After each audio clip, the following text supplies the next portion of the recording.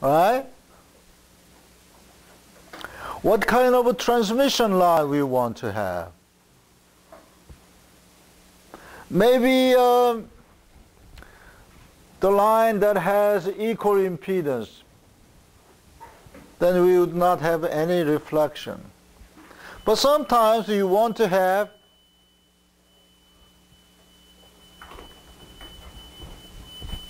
you generated some sound that is over 1 kilohertz.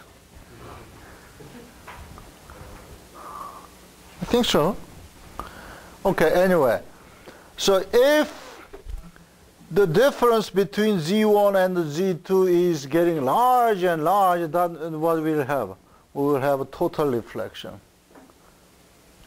So suppose we design the window that has a great impedance difference, then the noise will not transmit it to out. So we will have quite good, quieter environment outside. So what you essentially want to have to block the noise is to get a large impedance mismatch, right? Then how to get a large reflection? Then you can just say making large impedance mismatch. Very compact but precise expression, right? If you just say, hey, large impedance mismatch would produce no transmission, small transmission. That says everything.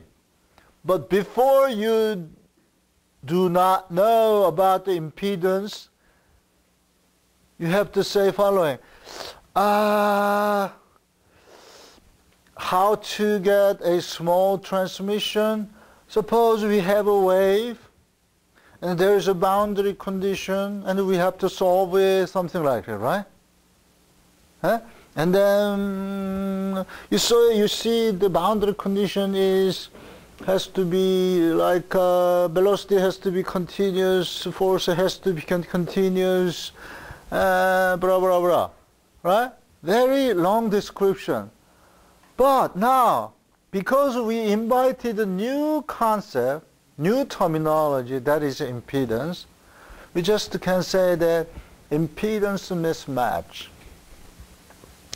produce large reflection, therefore small transmission. Therefore, our job is to make large impedance mismatch. Isn't it beautiful? This is a really compact and beautiful concept, impedance.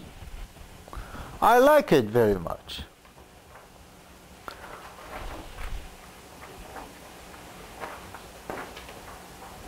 Okay, now,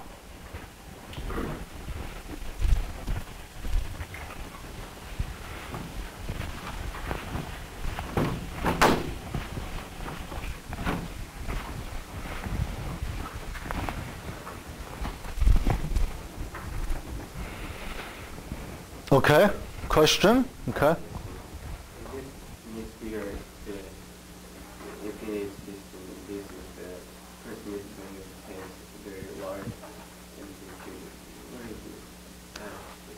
Very large amplitude, but if you calculate the power, that only shows the amplitude. But thermodynamic law says energy has to be conserved, right? For example, suppose you have electric circuit.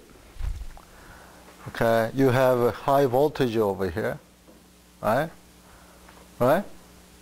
Okay, but the rate of energy transmitted to this junction has to be voltage multiplied by current. Okay, in acoustics or vibration, large amplitude corresponds to voltage. The velocity corresponds to the current. The amount of energy, rate of energy, amount of energy transmitted to medium 2 has to be that amplitude multiplied by velocity. Okay, that graph shows that large amplitude does not mean that large energy or power, right? And the velocity, if you calculate it, and that's going to be your homework problem, in fact, the velocity is very small, right?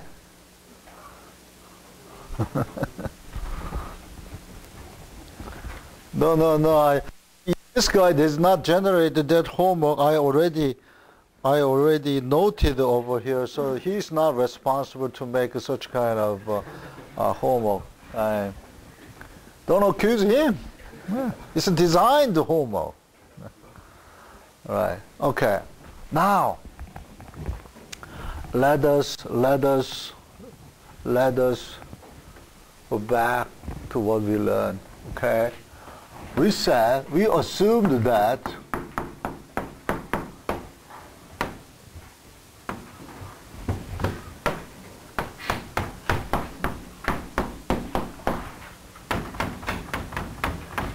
and that is governed by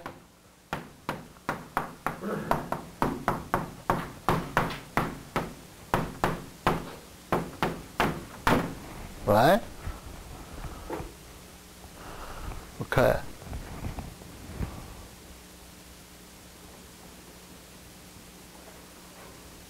We didn't solve the governing equation, right, in the beginning? Okay. We just imagine all the possible waves. And then we found that this governing equation satisfies this general solution. And then we study the special case, and we found that impedance really well described what's going to happen on two strings. Okay. And next, I will demonstrate that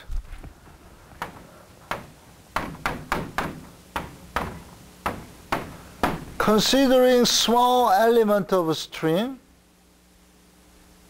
how the string moves,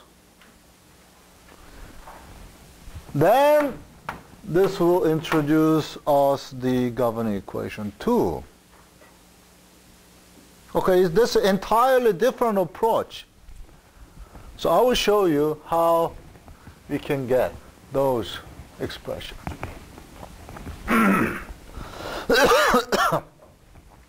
This is a small string measured by these two coordinates, and this tension, and one could say there is some tension variation, and this is a small distance, and I would say this is dx and this is dy.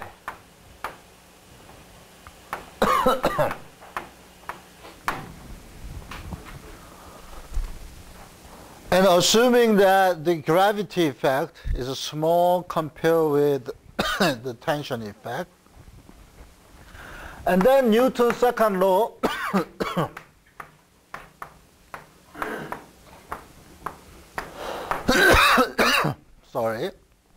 Newton's second law says that any unbalanced force induces motion, and this is unbalanced force has to be equal to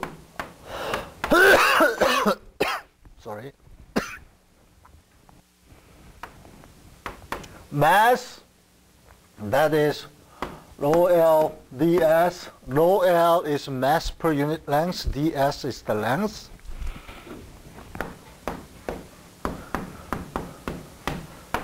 And I would say